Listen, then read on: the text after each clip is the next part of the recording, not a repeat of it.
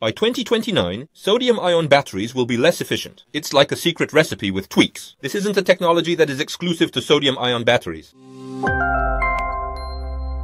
Hello everyone, I'm Era. Let's discuss the leading battery manufacturer. That's right, CATL from China. They've held a special Battery Day event. Our nation excels in producing high-quality NCM or ternary batteries. However, by 2023, CATL had captured about 40% of the global market share with all their products, marking them as a leading player. As someone who supports our country, CATL's dominance in China is frustrating. However, their Tech Day showed impressive innovations. They have made advancements. These could threaten our battery companies. It is not just about price. Their technology is also a challenge. Naturally, since it's Tech Day, we can't expect these innovations to be mass-produced right away. However, our media has been very attentive. They talked about various topics, including the charging speed of LFP batteries. However, the media focused on their next-gen sodium-ion battery, Naxtra. Robin Zeng, a co-founder of CATL, was involved in this. He mentioned that sodium-ion batteries could advance beyond solid-state ones. I might use different words, but since the media calls it a sodium-ion battery, I will stick with sodium. He said that the sodium-ion battery has the potential to become a next-generation technology, possibly replacing up to half of the current lithium-based market. When we talk about lithium-ion batteries, we mean NCM batteries. These are a major focus here. NCA batteries are also becoming popular. CATL in China is leading here too. Even LFP batteries might be replaced by up to half, as mentioned. Why are they pushing sodium-ion batteries in markets where they're already well established? Is the technology behind these batteries really that exceptional? Clearly, they have made remarkable progress, and they are notably resistant to explosions even under stress. Our media has been very focused on this. However, there's something even more surprising. The reason this new sodium-ion battery is drawing so much attention is that its energy density, which was initially quite low, has been greatly enhanced. Significant advancements have been made in technology that allows for a higher energy density, meaning more energy can be stored in the same size and weight. It is important to note that this innovation is not limited to sodium-ion batteries. This technology also works for lithium-ion batteries. That makes it even more significant. Today, we're not just focusing on sodium-ion batteries. We'll delve into the technology behind this advancement and explore how it can be applied universally, potentially boosting energy density in nickel cobalt manganese batteries as well. Let's dive in. During Tech Day, the real surprise was that the demonstration wasn't live. It was presented via video. Even under firm pressure, it doesn't explode. This is about today's sodium-ion batteries. Even when pressed down, they show no issues. They illustrated this by connecting a bulb, and even after slicing through the battery, the bulb remarkably remained illuminated. They connected a wire to the cut on the right. This showed the remaining parts were blocked. They often drill through like this. Drilling is a focus for BYD and CATL in the battery market. BYD, known for challenging Tesla, released a similar video. What you see here is an NCM battery. Drilling an NCM lithium battery causes a fire. Their LFP battery is very thin. It's called a blade battery. They made it extremely thin. Even when drilled, it shows no issues. They demonstrated the voltage drop and other features. They're emphasizing the safety of their LFP battery, and it looks like they've demonstrated that the new Naxtra sodium-ion battery is also safe. We'll only know if it really catches fire when drilled or cut once the product is out. Theoretically, sodium-ion batteries, especially sodium-ion batteries, have a lower risk of catching fire compared to typical lithium-ion batteries. We need to compare sodium-ion batteries with others. This will show their strengths and weaknesses. The biggest advantage of sodium-ion batteries is their potential for mass production at a cost significantly lower than existing nickel cobalt manganese or nickel manganese cobalt batteries, and even cheaper than lithium iron phosphate batteries. The cathode materials and material costs make up more than half of the total cost, which applies to both types of batteries. Meanwhile, the raw material cost for MMC and LFP batteries can be significantly lower. So keep in mind that sodium-ion batteries have the major advantage of being very cost-effective to produce as we delve further into the topic. We are now discussing how quickly next-generation batteries are being developed. Starting from the year 2010, we have been closely monitoring advancements up to 2024, and it is evident that sodium-ion batteries have shown the most significant growth. Other technologies like vanadium have seen ups and downs, but sodium-ion batteries are rapidly advancing, gaining attention in both academia and industry. Sodium-ion batteries matter a lot to Korean companies. Startups are being bought to secure this technology quickly. CATL plans to start mass production now. Looking forward to 2024, the cost per energy unit for lithium-ion and sodium-ion batteries is expected to be about the same. However, as we move forward with mass production, we expect the cost to drop significantly. By 2019, lithium-ion battery costs will be 1/3. Currently, costs might drop. However, data shows big improvements over time. This is a prediction, so it might not be exact. Sodium-ion batteries could compete with others like vanadium in cost per energy unit. In 2018, the dotted line represents $50. Other batteries cost over $50. Sodium-ion batteries batteries might drop to $25. They could even reach $10. To achieve such low costs for sodium-ion batteries, we must see if they can be efficiently mass-produced. I will also cover their downsides, which I will summarize today. Let's define sodium-ion batteries. We also have lithium-ion batteries. We've talked about this on Anode before. Batteries include parts like the cathode and anode. They also have the electrolyte and separator. We have added the current collector to the cell, but here is the main point. Lithium ions move between the cathode and anode. They release electrons. These electrons generate energy. That's how a lithium-ion battery works. A sodium-ion battery, on the other hand, uses sodium ions instead of lithium ions. Sodium ions move from the cathode to the anode during charging. They stay there. When discharging, they return to the cathode. This movement generates electricity. The energy generation process is similar to lithium-ion batteries. Recently, there's talk about the United States and others securing lithium. This is causing some tension. Lithium is often regarded as a rare and valuable resource. However, sodium is abundantly available in seawater. Sodium is over 500 times more plentiful than lithium, so we don't have to worry about resource conflicts with other countries. Remember learning the periodic table in high school? Oh, some of you might not know this. The periodic table groups elements with similar properties in columns. That's how we memorized it. While everyone has their own method, I personally remembered it in this way. Li, B, B, C, No, O, F, Ni, Na, Mg, Al, Psi, P, S, Kel, R, and so on. Haha. Here, you'll notice that lithium, sodium, and potassium belong to the same group. They have similar characteristics, although they increase in size as you move down the group. Therefore, lithium and sodium share fundamental similarities. However, when examining lithium-ion batteries, sodium ions are much larger. In terms of radius, they are physically bigger than lithium ions. Lithium ions are 76 picometers. Sodium ions are 100 picometers. They are 40% bigger. This creates a problem. Whether it's a lithium-ion or sodium-ion battery, ions must be stored in the anode. They need to be stored there and released during discharge. I've mentioned before that graphite is the common anode material. We utilize both natural and synthetic graphite, but what's crucial is that graphite has a layered structure, allowing lithium ions to nestle between these layers. Sodium ions can also accomplish this. However, because sodium ions are physically larger, it is much harder for them to fit in and come back out. Think of it like a parking lot with both narrow and wide spaces. When you drive a compact car like a Tico or Matiz, slipping into tight parking spots is relatively easy. However, sodium ions are like maneuvering a much larger vehicle, such as a Palisade or Carnival, making it tough to get in and out of those cramped spaces. This is exactly why a different anode material is essential. Due to the difficulty sodium ions face in entering and exiting graphite, sodium-ion batteries typically employ hard carbon or titanium-based oxides as alternatives. They're using an anode material with layers. It's designed to store sodium ions well. Here's another point. Lithium and sodium have similar properties on the periodic table. However, their electrochemical potentials differ. Sodium ions are larger. They have higher electrode potential than lithium. What does this mean? Sodium has a lower operating voltage, meaning that a sodium-ion battery's cell operates at about 0.3 volts less than that of a lithium-ion battery. Think of it like this. If the water pressure is low, the force to push water out is weaker. Similarly, lithium has a stronger pressure, while sodium's is weaker. So, even if you want to push out more energy, sodium provides less energy than lithium. This is a drawback of sodium-ion batteries. However, sodium is less reactive, which reduces the likelihood of side reactions with electrolytes and other components, thereby lowering the risk of thermal runaway or fires. This makes sodium-ion batteries safer, which is a major benefit. These characteristics are all due to the properties of sodium and its ions. This discussion leads us to consider a phenomenon known as dendrites, which are needle-like structures that can develop on the anode within lithium-ion batteries over time. Dendrites can break through the separator. This creates a short circuit between anode and cathode. It might cause violent reactions. Older batteries face a higher risk. Managing these issues is vital in battery technology. Earlier, I mentioned the anode's current collector. For sodium, the current collector does not form an alloy with aluminum. They typically use a lot of aluminum. In lithium-ion batteries, copper foil is crucial as the anode's current collector. With sodium-ion batteries, aluminum can replace copper. This substitution reduces costs. I will soon explain why I brought up dendrites. In essence, sodium-ion batteries operate in a similar way, but they utilize sodium as the cathode material instead of lithium, which makes them more cost-effective. Instead of using graphite, they opt for more durable carbon materials, or in CATL's innovative method, they completely eliminate the use of graphite. This method reduces costs. You can use aluminum instead of copper for the whole structure. These elements make it cheaper. When you compare NCM and LFP batteries to other types, you'll find that sodium-ion batteries are much more affordable. Sure, discharge batteries are cheaper, but sodium-ion batteries are much cheaper than NCM or LFP batteries for mass production. They are also the safest. This is because of their directional stability. They perform well well even in extremely cold conditions. They claim it works at minus 40 degrees Celsius. This is theoretically true. LFP batteries struggle in low temperatures, unlike sodium-ion batteries. These can replace them and have much better cycle characteristics. However, when compared to NCM batteries, their energy density still falls short. Sodium-ion batteries cannot fully replace NCM batteries. CATL is also successful with NCM batteries. There are quality controversies, but replacing NCM batteries entirely seems tough. LFP batteries were once seen as unfit for cars, but China developed them and opened the market. Sodium-ion batteries now have better energy density than lithium iron phosphate batteries. CATL's latest announcement shows they are on par with lithium iron phosphate batteries. LFP batteries were once thought to never replace NCM batteries. This was especially true for cars. LFP batteries have captured the market. Sodium-ion batteries might replace them too. They work well in vehicles. They are also good for energy storage systems. There is a high demand for batteries in wind power and renewables. Sodium-ion batteries might soon replace the current options in these sectors. CATL's Naxtra battery is a major innovation. It boosts energy density significantly. Sodium-ion batteries usually have 150 watt-hours per kilogram. This first generation reaches 160 watt-hours per kilogram. Now they say it's 175 watt-hours per kilogram. By the end of the year, they plan to exceed 200 watt-hours per kilogram. Could this be just a claim? Maybe. I conducted thorough research. I found a paper previously published in China. This could outdo LFP batteries. Their range is 160 to 170 watt-hours per kilogram. It would stay stable, and with a lower cost, LFP batteries might actually become obsolete in a short period. There are also NCM batteries. Korea is working on types like 911 or 811. These batteries have about 300 watt-hours per kilogram. Sodium-ion batteries, even at 200, are less dense. Even LFP batteries, which have lower density, are used in electric vehicles now. From a market standpoint, this could be seen as a potential challenge. I delved into several research papers, and although Tech Day didn't disclose specific details, the sodium-ion batteries concept closely matches the principles outlined in this paper. The paper's title on sodium-ion batteries is quite telling.